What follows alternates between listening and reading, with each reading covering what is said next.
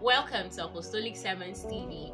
On this channel, you're going to be getting soul-lifting messages, prayers that will help you grow and mature spiritually.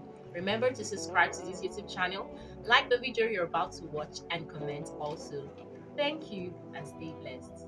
I have a very powerful friend. He is so good. I don't want to describe him too much so that he will not know he's the one I'm talking about. He was somewhere in the United States, in school. And his mom just woke up in the morning and said, "This my son, won't he come back again?" That was all. She went and concocted and sent 2 spirits to bring his boy back. He was almost graduating.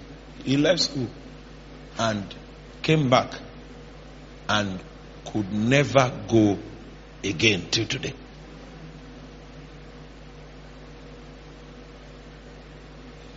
Do you know what? His mom is dead. But this guy cannot sit down in one place till today. The person responsible for his journeys has died. The implication of the transaction that was done, the demons are still watching over it to perform it. What the priest in Nogopo is saying is, when you have finished University of Ghana, you will discover that your situation will not change because we have locked you at home. Go and improve your brain. Are you there? Yes, sir. And so he gives us insight. He said the only thing. Have you read your Bible? He said, "He that falls in the day of adversity." Why did he fall? His strength is small. So you don't even know your state until there is adversity. Then we can measure your level of strength. This scripture I'm bringing to your knowledge, which is initial preparation for warriors. And the reason why we should be prepared for war is that anyone that says thy kingdom come is already in war. So Ephesians begins by telling us that we wrestle. He is not telling us that we are about to wrestle. He's not telling us that somewhere when you are 55 you will wrestle. He said right now it's not obvious, but you are involved in the wrestle.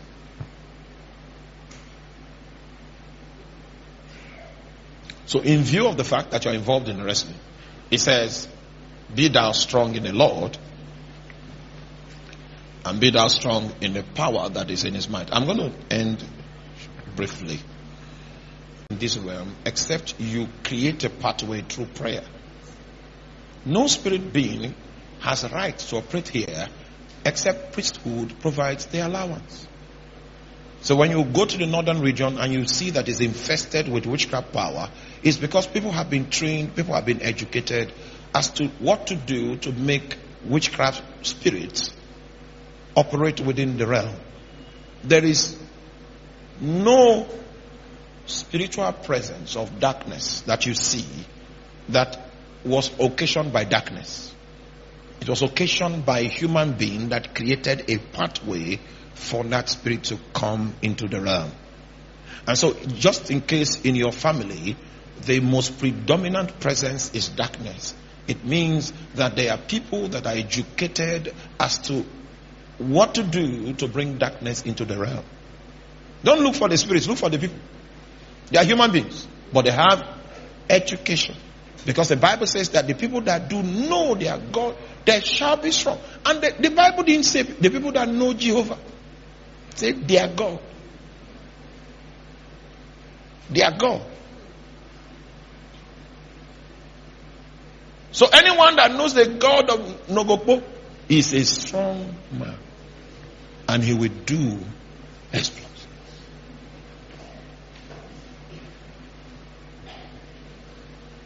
Well, we're the only ones that are not taught how to do warfare, how to interface with the spirit that supports us. We were not taught. What we are looking for is breakthrough.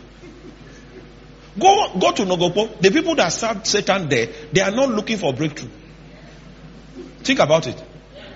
We're the only people that are misplaced. We don't even know A man that knows Satan well is satisfied in spiritual knowledge. He doesn't need to go to school for people to bring money to him. People will go to Harvard, go to Oxford and harvest money in pounds and bring to him in the village in Volta. Yes, they'll bring it. Because anywhere spiritual things are active, financial and material things will come anywhere, whether divine or demonic. So he in the eyes of that priest, you are wasting your time in University of Ghana. Yes, he said, you see this? What is she doing there? Are you there?